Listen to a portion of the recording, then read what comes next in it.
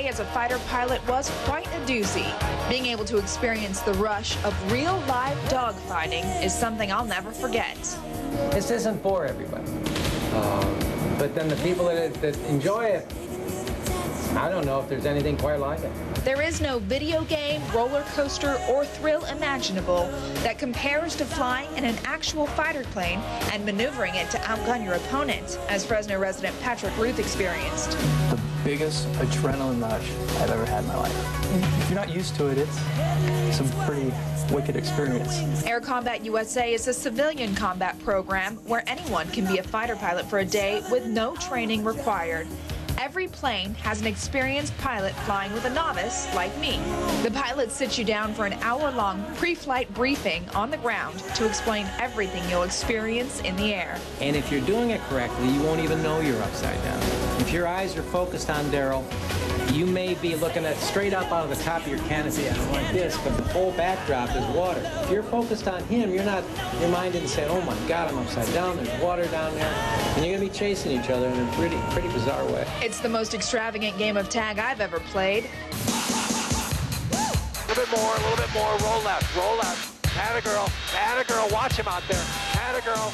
Okay, not yet, you don't have him yet. Once we get in the air, we have a practice session where we try out our low and high yo-yos. Not the kid's toy, but a maneuver to get in close to our enemy's plane. And we get some quality time on the stick, learning that the plane is very responsive to the slightest movement. Planes can outperform the human being that's flying. That's for sure. My plane definitely got the best of me. And I got very acquainted with my barf bag. Once it goes, you're kind of gone, and you kept coming back, and that's pretty gritty. Feeling the plane move with the slightest turn of my wrist was exhilarating and nauseating. But the strangest feeling was when we hit 5 Gs and I blacked out. I'm blacking out. Okay. I could feel that I was passing out, and like a barn door closing, blackness closed in from my periphery until I couldn't see. But then as we looped around, I came right back. Yeah, she blacked out, but she's back in business. Unfortunately, I had lost sight of my enemy. If you lose sight, you're going to lose the dogfight. Okay, just smile and grin for the cameras, because right now he's going to shoot you. I did lose that one, but we got another chance, flying 4 separate engagements before my body just couldn't take any more. You just went up and saw an environment that fighter pilots live in, and now you can kind of identify with it a little bit. When you see these guys come back from a cruise or from Iraq, you kind of understand what they're doing. And I have a new respect for the training pilots have to endure.